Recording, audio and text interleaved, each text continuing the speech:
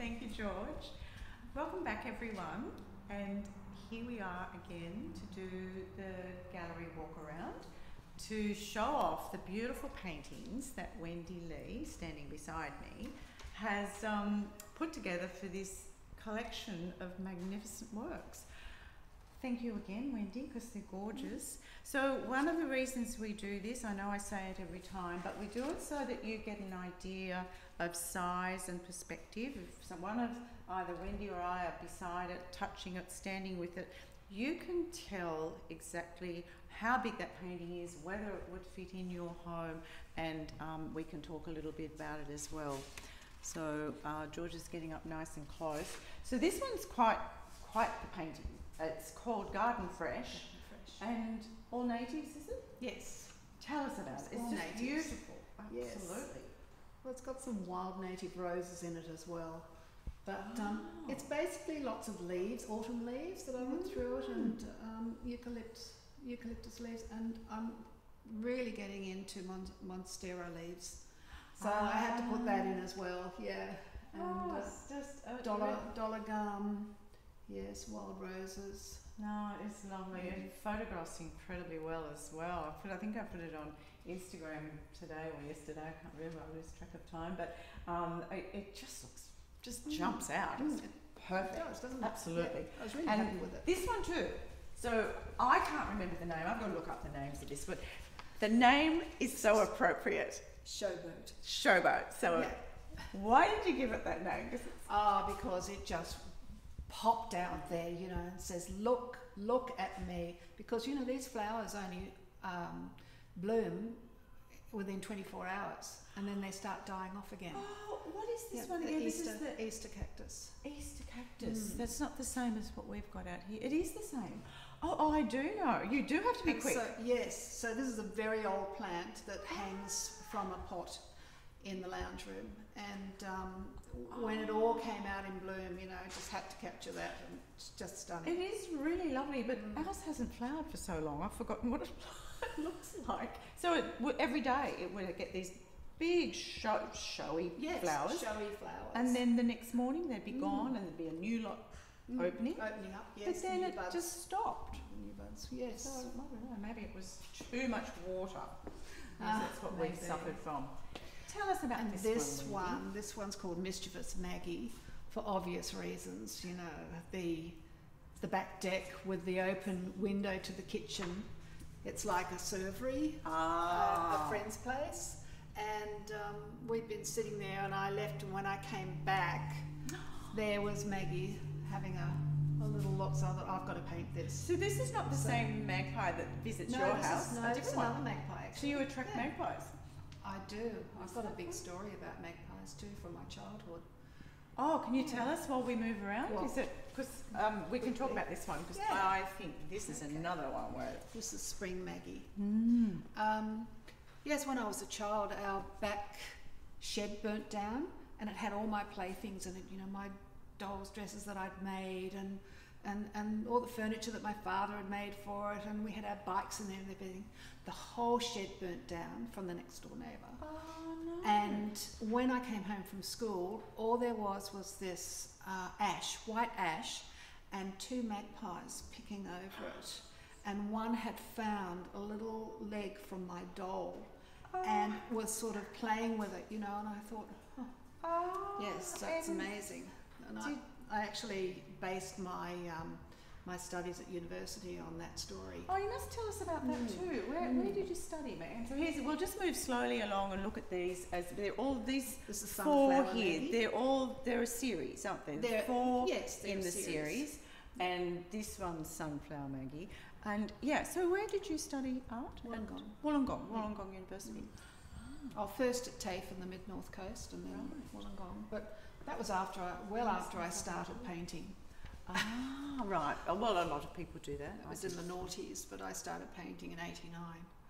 Yeah, I think a lot of people change direction or change careers, particularly maybe midlife too. I don't know that these days remember when we were younger, it was, you know, your job was forever. You know, go and watch at the end of 25 or 30 or 50 years service sort of thing. That's all gone. I mean, one of my daughters said to me that if you stayed in a job for 5 years, I think there was something wrong with you. You know, why would you actually stay in one place for that long? This is Wattle Maggie. Yeah, and we were commenting before how lovely it looks with Lucy McEachran's bronze magpie, which is it's always been my favourite. It's tactile, and just beautiful. Bronze, lovely, absolutely. There are a lot of people asking about this fella, but price-wise, it's sort of up there. But really, and Lucy's winning so many. Yes, and Lucy, that's why it's there. Yes. I mean, it just matches your work just perfectly. Now, there's one that it has already sold too, this lovely big one in here. I'm just going to stand next to it just here like that to give you an idea for size. And it's, again, stunning. You'll need to talk over there, Wendy, because it won't work if you're on two. Yes, this one's called Natives in Sight for obvious reasons. Maggie has jumped onto the chair and thought, oh, what's going on here? You know, it's bringing the bush to the town.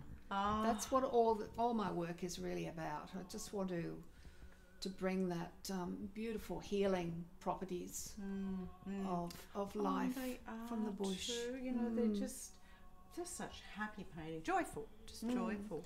And my favourite proteas are in that one. Yeah, the bottle brushes. Bottle brush and just absolutely lovely. The gum leaves. I love gum leaves. Gum leaves, yes. And now tell us about this. This is a coral tree, I think, is it? It's a coral tree, yes, which I see everywhere around my area, and up and down the coast really. And that's a wattlebird sitting in there, and the wattlebirds just love the coral tree flowers when they first come out. You know, there are no leaves, just flowers, and it makes again those red colours, the reds and the oranges, which I just love. Stunning, against the contrast. And for those that don't know, Wendy actually lives on the south coast, so just down near Wollongong.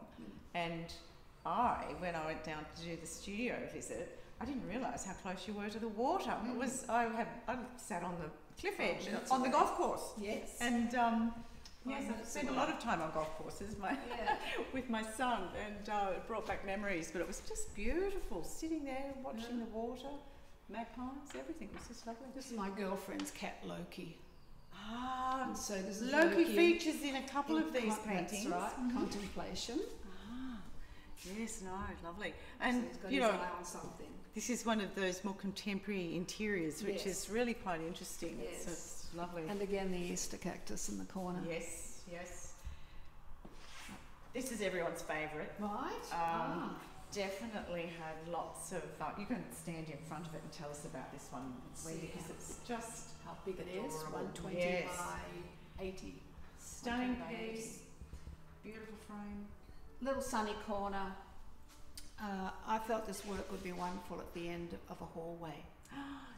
And it would give the impression that your hallway goes further than it does because of the window and the light coming through. And brighten up the hallway too, you know, with the flowers.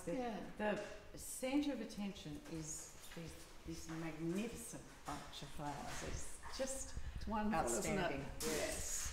I think everything about this, the composition of this painting is perfect. I love the way it's sort of bottom heavy in a way, and it just sort of the elongation of the painting tends to give it that depth and contrast. height. And, it's just really lovely. But also I'm really concentrating a lot on reflections and sunlight and what it can do to my subject matter. I was really been wanting to do this painting for a long time actually. Yeah, it's a credit to you, Wendy, because it's had a lot of attention. I've had a lot of inquiries about this one. And Rambling Roses. Rambling Roses. Again, yes. Lovely. Again, it's got the sun that shines on them, but it's just not just that, it's just the contrast, the black and the flowers, and it's, and it's not really black either, you know. It? No, it's a very dark green. It is too. Because I don't like to use black. I've heard that before. Very little time would I use black in a painting. I've heard that before. Mix all my colours. nothing out of the tube. Yeah, and to be honest, you can probably see it, but just these variations in light and shade is lovely, and the way it transitions into another colour. Again, you use those shapes, but I love the morphing of the shape into another shape, and that's sort of rather nice as well. Yeah. And this one is called Chrysanths. Chrysanths, of course. Yes. Just look at them, spectacular. And then we come to the last one, which I think is everyone's favourite. And you were commenting, Wendy, that you love it on this wall. I do love it on this wall because of the contrast of texture and of the stone and the texture of the petals of the poppies. Yeah, but poppies. I particularly love that painting more so for the buds than the flowers. Ah! Yeah. I just love how there's so many buds that come up with the poppies. Do you know there's something about poppy buds that, well, my daughter is born at the, she was born in poppy season, and probably from birth right through until she left home, I'd always buy her a bunch of poppies for her birthday. Beautiful. And I would always look for the bunches that had many buds, because there was something about just watching them flick over and that bud just drop off. Yes. Yeah, no, that's beautiful. Then the petals just climb out of the bud, don't they? And they don't last that long, particularly in Australian summers. And September is her birthday, and of course, late September can be pretty damn hot. They wouldn't last long at all. We've come to the end of the walkabout. Yes, thank you. It's been delightful, Wendy. So again, please have a look on site. Oh, yes, I nearly forgot that. Excellent. This is the most beautiful catalogue Wendy's put together. So I did up a catalogue of this actual exhibition, which is available for sale as well. You can order it. So yes, a nice coffee table presentation. It is beautiful. I don't think with we've put that all on the artist statements that go with the work. Yeah. I think that's not on the website, so I'll include it on the website if it's for sale, because I wasn't sure. So that's perfect. Okay, well, we'll do that. So if you're interested in any of the paintings, or of course the beautiful catalogue, or anything that you've seen today, please go to the website. Exhibition's on until the end of the month. Why Flowers Matter. And Wendy, thank you and congratulations. It's absolutely fabulous.